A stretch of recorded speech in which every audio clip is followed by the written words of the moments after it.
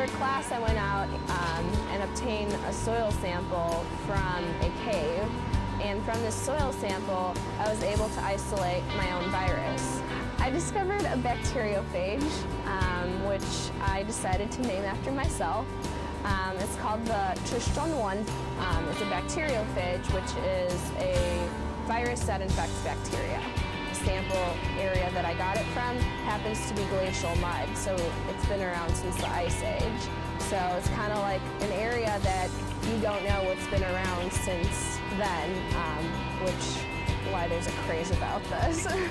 As of right now, it's the most diverse bacteriophage in the database, which means I might be able to find, say, like a new gene or a new protein that could, let's say, be used in the future in like genetical engineering for something else, and most likely that mine will have something that the ones that have been discovered don't have. The main thing I was looking for in a college was that feeling of comfort.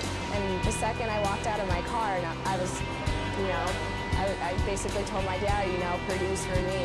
I kind of learned what the life of a researcher is really like, which is not for everybody. One day you might be working 2 hours, the next day might be like a 16-hour work day. But I feel it's kind of something exciting because you're working with something that hasn't been done before.